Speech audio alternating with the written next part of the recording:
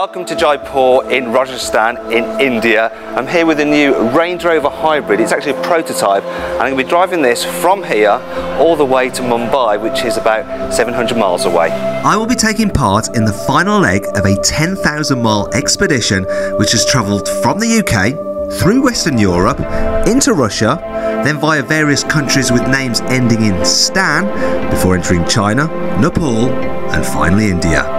Yet even though the last leg through India would be all on road, it turned out to be the most eventful part of the entire expedition.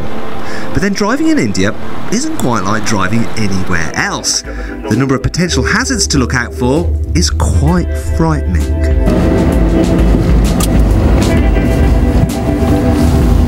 So it's not just vehicles we've got to watch out for and people, there's cows wandering around. Look, there's more there. And apparently they've got the soul of 300 million gods in them, so it's a very bad thing if you hit a cow. As we headed out of the city and onto the open roads, we encountered some other hazards. Sheep, overladen tuk-tuks, vehicles driving the wrong way down the dual carriageway, and various bizarre wide loads.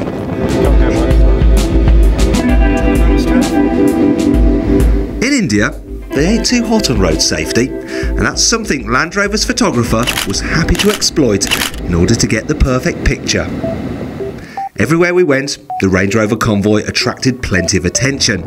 Helmetless bikers waved, SUV tailgate riders waved, and excitable children, they waved too. But with kids running about round our vehicles, we needed to have eyes everywhere. Thankfully, the Range Rover's surround cameras helped us navigate both people and chaotic traffic safely. In fact, the SUV's raised driving position meant we felt pretty secure as we approached Chitta Fort. Built on a hillside in the 7th century and occupying 700 acres, it's the biggest fort in India. But as the roads narrowed, the Range Rover's size became a disadvantage. Though its cosseting luxury never did. And our first stopover was somehow fitting.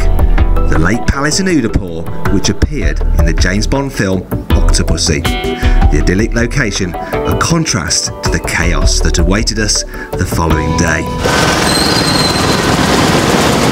So here we are at the start of day 2, and first things first, we've got to fill up our trucks with fuel, and I think the petrol station owner, well, it's his lucky day, isn't it? It took 640 litres of diesel to fill up the 3 hybrids and 4 support vehicles. This cost 35,000 rupees, which works out to about £350. That's a third of what we'd have paid in the UK. And as we headed off, fully fuelled, we came across a truck lying on its side. And it wouldn't be the only one we'd see on the final leg of the journey. In fact, each year, 200,000 people die in accidents on India's roads. Fortunately, being in a Range Rover, we were better protected than most. However, you should never forget there is always someone out there with a bigger vehicle than you. Still, as we're about to find out, Range Rovers are pretty good at taking a knock. If you look here, you'll notice a little bit of damage to this car because unfortunately we've had a bit of a scrape. There's an animal in the road, someone had to do an emergency stop, this car did, and one of the cars behind went in the back of it. But it's no big deal because the guys are fully prepared and they can actually repair this thing, well, partially repair it on the fly. Earlier in the expedition, this particular prototype sucked water into its engine after being driven through a river a lot deeper than the Range Rover's 900mm permitted wading depth. Despite that, and all the extra electric components on board, the Hybrid survived that incident and, as you can see by the repair, it survived this one too.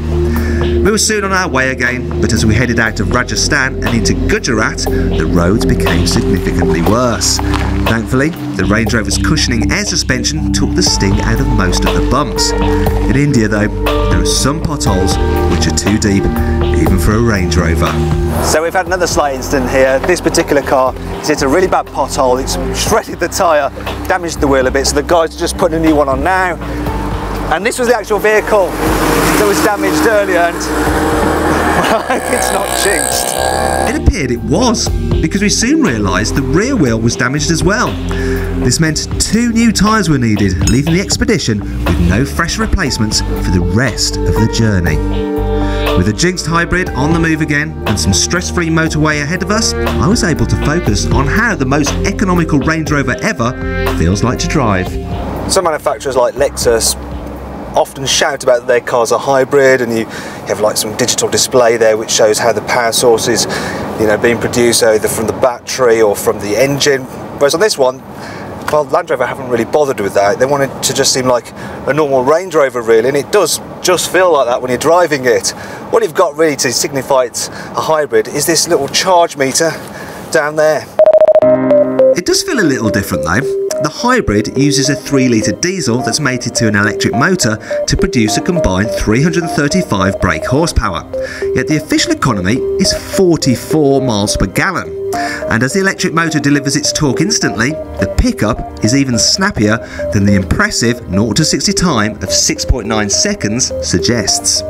In fact, the hybrid seemed perfectly suited to driving in India, something I discovered when we took a wrong turn and ended up driving over a bridge meant only for lorries.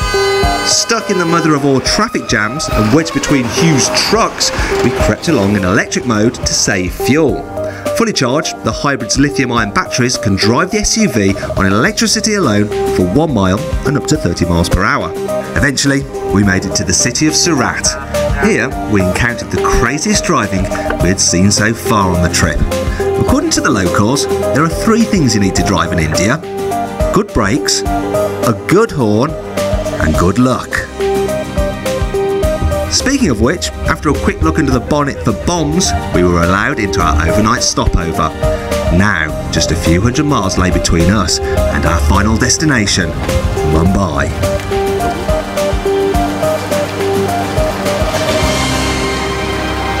Well, here we are then, we're about to embark on our final leg of the journey. We've got 180 miles to go out to Mumbai.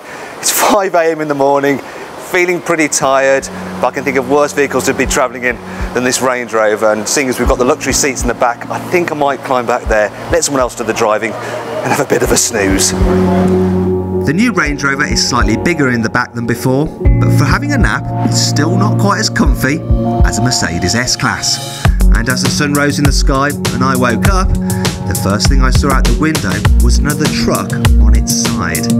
Soon we arrived at some toll booths where children were selling Lucky Charms to guard against the evil spirits that cause road accidents. So we bought some and also gave them our breakfast boxes for extra good luck. Well, I've had a few hours sleep now, so I'm feeling a little bit less jaded. About 50 miles outside of Mumbai, so I'm going to take over the driving again and take us all the way in to our final destination. Hopefully, the traffic isn't going to be too mental.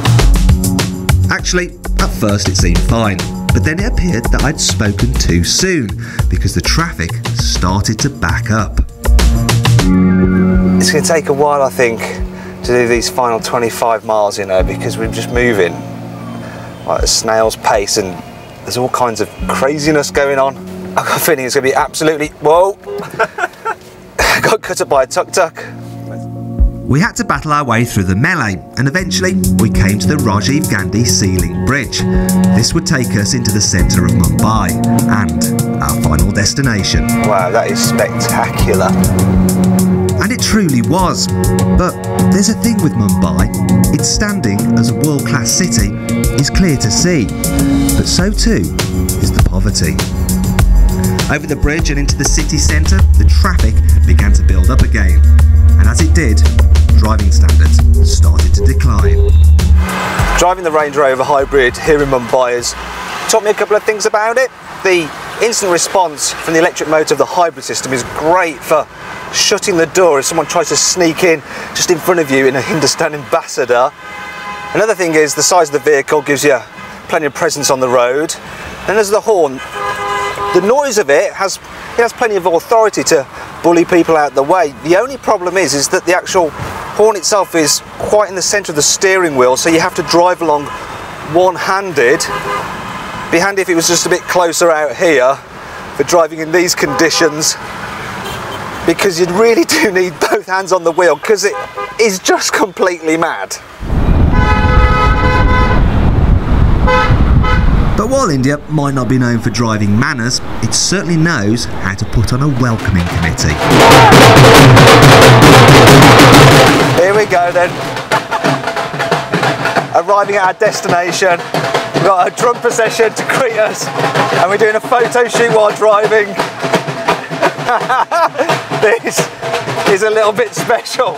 After 53 days on the road, Land Rover's team of technicians, guides and drivers were ecstatic to have completed the world's first ever hybrid expedition. And so they decided to have an impromptu party. Well, that is quite a welcome, and I'm totally shattered now. Dancing like an idiot as I'm at some kind of rave. A bunch of middle-aged journalists, and it's such an epic journey. They've been on 16,000 kilometres, 10,000 miles, and this is the end, so they've got every right to party. The real celebrations will be later that night at our hotel. And as we finally arrived there, Land Rover's team worked out that over the whole 10,000 mile expedition, on average, the hybrids had returned 36 miles per gallon. That's not bad, considering some of the extreme conditions the vehicles were driven in. Well, what an incredible end to an incredible journey, and what a privilege to be able to drive the final leg. And do you know what? I can't think of a better way for Land Rover to show off the capabilities of this new Range Rover Hybrid than driving it from Birmingham 10,000 miles all the way to here in Mumbai.